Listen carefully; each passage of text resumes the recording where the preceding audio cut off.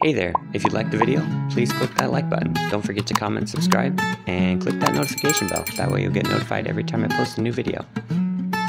Hey everybody, so I've got my 2007 Dodge Dakota here. This is the 4.9 liter V8, and today I'm going to do the rear diff fluid. I'm going to drain and refill it, so let's get started. I got 3 bottles of the Lucas SA75W 140 weight gear oil synthetic. The diff takes 2 1/4 quarts, so I got 3 bottles, and then I got a new gasket as well. I'll link all this in the description if you want to check it out. Okay, so I got my drain pan underneath there, and I'm gonna break all the bolts loose here.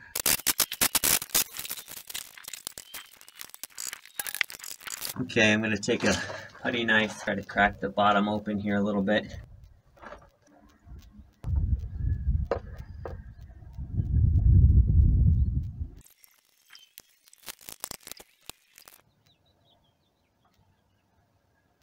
Pro tip, the wind will always blow as soon as you try to drain oil.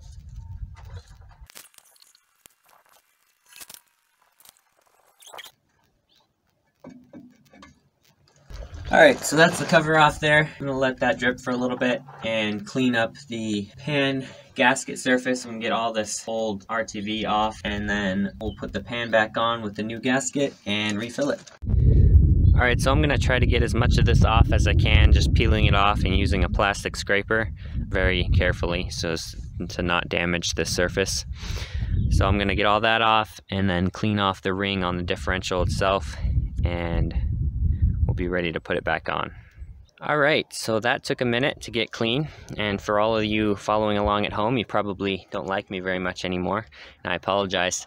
But now that that's clean, and that surface in there is clean as well, we can go ahead and put the cover back on. To clean this RTV off, you can also use brake cleaner and a rag too to get the rest of it off. After you get the bulk of it off with the scraper, then you can use brake cleaner and a rag that dissolves it pretty easily. Alright, so I got the gasket on here. I found on mine at least. I had to try it a couple different ways to get the best fit on it, so you might have to do that as well.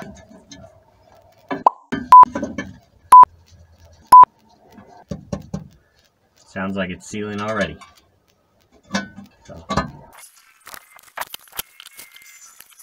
So, pro tip from a not pro person, you know when you rip your gloves and you get a hole in the finger, and you have another glove that just has a hole in one finger, you can rip fingers off of that glove and put those fingers on your other glove. I thought that was relatively smartish, but I don't know. We'll see how it works. As you can see, I went ahead and pulled my plug too while it was off. I'm gonna put these down to where they're basically just touching, and then tighten them in kind of a crisscross pattern so that it pulls down the gasket nice and level and we don't bend the flange or anything like that, because we don't want to be doing that. No flange bending today, okay? The torque spec for these is 30 foot-pounds. I have a little torque wrench, so I'm gonna go ahead and do that.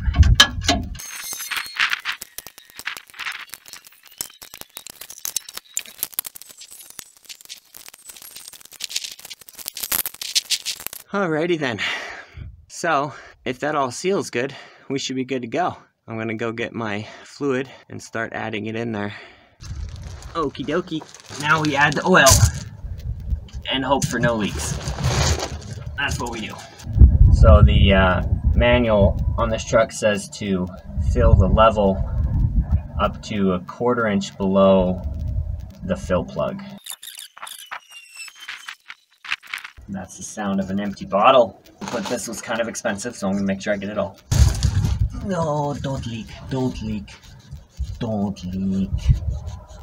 No, that wasn't underwear that you just saw. That was something else other than underwear. I don't know what you're talking about. That's not what you saw at all. I don't know what you mean. Oh dear. There's some sound effects for y'all, just in case you needed those in your life. Glad you could join us on this journey.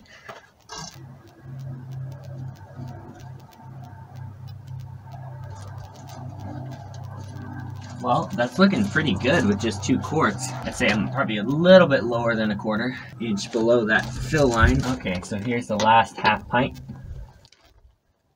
Make sure the cap's nice and clean. Alright, I think that does it for this one. Hope this helped somebody. If you liked it, please leave a like, and don't forget to subscribe, and I'll see you guys in the next one. Thanks for watching. You can check out some of my other videos right here, and if you want to, you can subscribe by clicking here.